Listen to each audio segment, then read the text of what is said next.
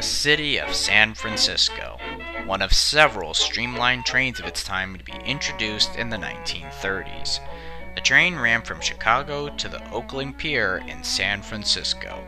It was jointly operated by the Chicago and Northwestern, the Union Pacific, and the Southern Pacific. The Chicago to Omaha route leg was run by the Chicago and Northwestern.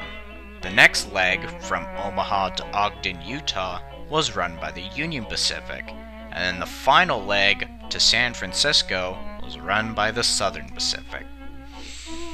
Operation started on June 14, 1936, and it was also one of the first trains to be pulled by the then new EMD E2A diesel locomotives. This long-distance train enjoyed a nice safety record until one day everything changed.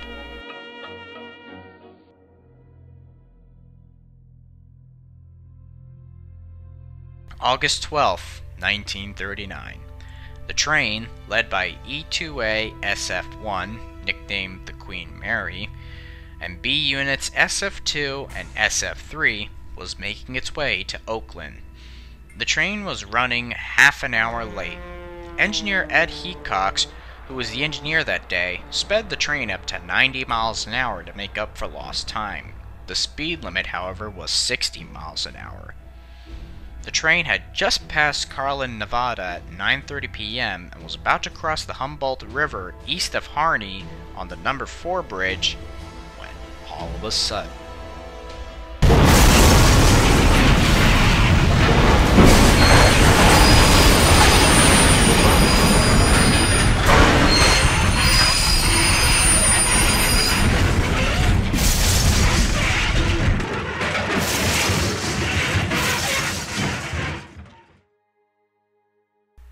the train derails, and the cars plunge into the riverbed below.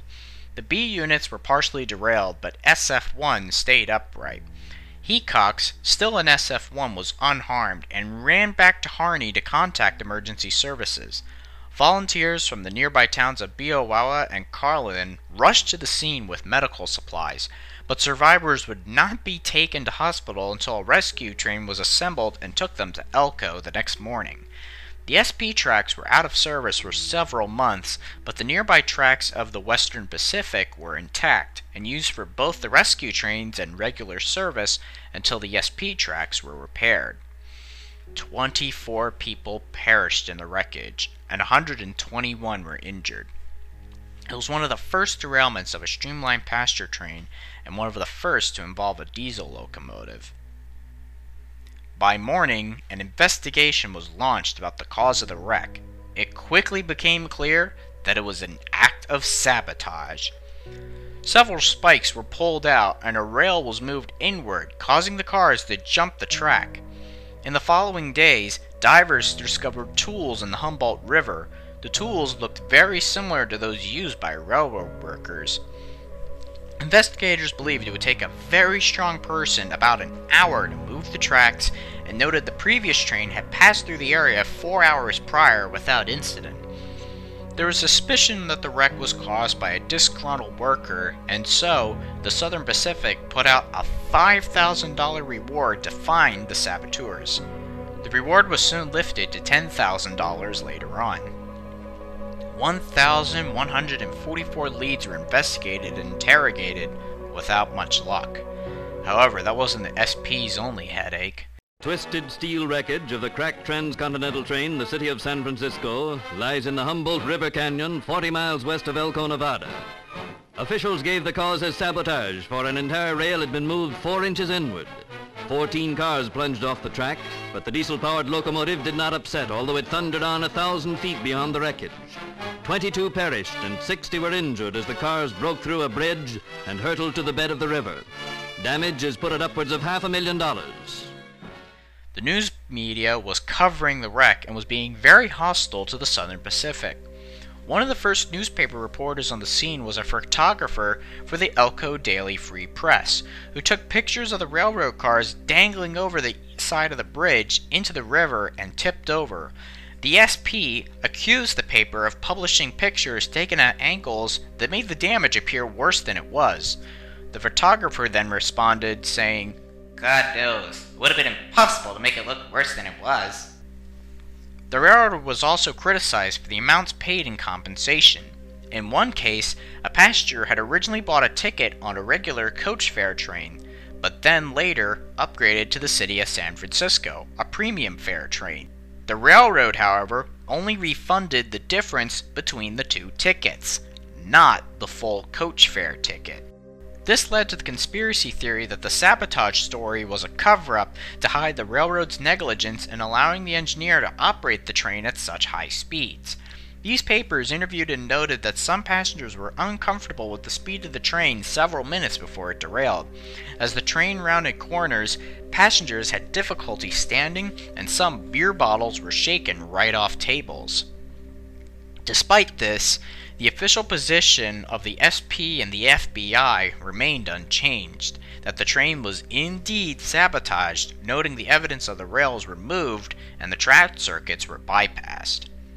In the end, 5 cars were destroyed and written off. SF-601, the Presido, a 32-seat coffee shop/kitchen car, SF-602, the Mission Dolores, a 72-seat diner, SF-701, the Embargadito, a dormitory buffet lounge car, and 2 sleeper cars, Twin Peaks and Chinatown, which were both owned by Pullman at the time. The E units were put back into service. The 2 B units, SF-2 and SF-3, went to the Union Pacific. They were used until 1953, where they were rebuilt into E-8Bs 922B and 923B. These rebuilds utilized very little of the previous locomotives and were effectively trade-ins. SF-1 went to the Southern Pacific and retained its E2 body until it was rebuilt into EMD E7M 6017 at the Los Angeles shops in 1953, but sadly, all 3 units never made it to preservation. All that's left of the E2s today are the pair of Winton Model 201A V12 diesel engines that were from SF-1. They were rescued from scrap and eventually became part of the collection of artifacts at the California State Railroad Museum at Sacramento. One of the prime movers has now been transferred to the Illinois Railroad Museum as of September of 2009. As for the City of San Francisco train itself, it continued in service for several years. Chicago and Northwestern backed out of the train in 1955, and the Chicago, Milwaukee, St. Paul, and Pacific Railroad, better known as the Milwaukee Road, took over the route. Sadly, the train was discontinued on May 1st, 1971, being replaced by Amtrak's San Francisco Zephyr. As of today now, the route is now part of Amtrak's current California Zephyr, as the San Francisco Zephyr was discontinued in 1983. The case received new attention after the 1995 Palo Verde, Arizona derailment, when the Sunset Limited was sabotaged.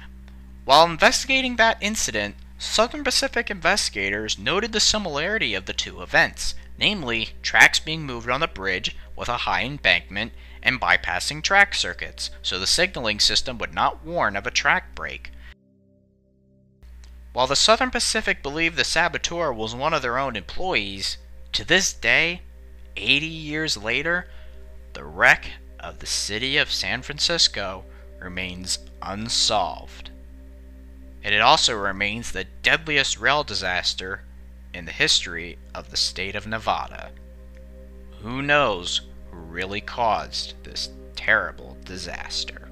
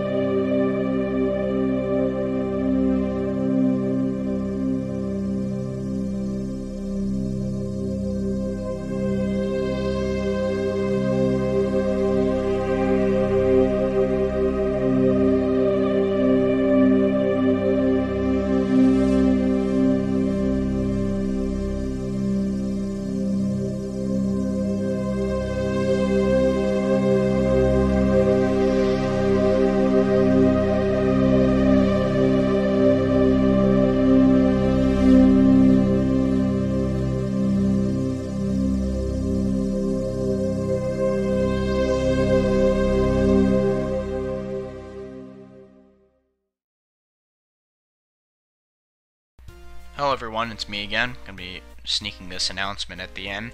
I'm going to be present at Lansdale Founders Day from August 23rd to August 25th. I'll be there all 3 days, and I'll be traveling with my close friends. Train Fan 5202 is going to be there. Tony's Amtrak train videos will be there. I don't know if Rail Fan 1000 will be there as well, but you never know. You can also see the Lansdale Freight House at Vine and Railroad Street to see our current progress. We plan to have it set up as a display, but we don't know for sure yet. There's also a model train display at the Fairmount Fire Company, which I'll check out as well. And I'll railfan the Lansdale and Souderton excursions on the 23rd and 25th, while I'll ride the Stony Creek excursion at 11:30 and then chase it on the 24th. New Hope 40, however, will not make it as planned due to problems being discovered not long after the May 18th excursion at North Wales, so it'll be diesel powered with engines from Penn Northeastern and New Hope. Full details on when I'll arrive and leave will be up on Patreon, and they will be released to the public on August 22nd. If you just can't wait, then become a Patreon today, with the cheapest pledge being $5 a month. If you see me anywhere, then don't be shy, just come up and say hello. Who knows, you might even get a shout out. Hope to see you there. Anyways, that's it. See ya.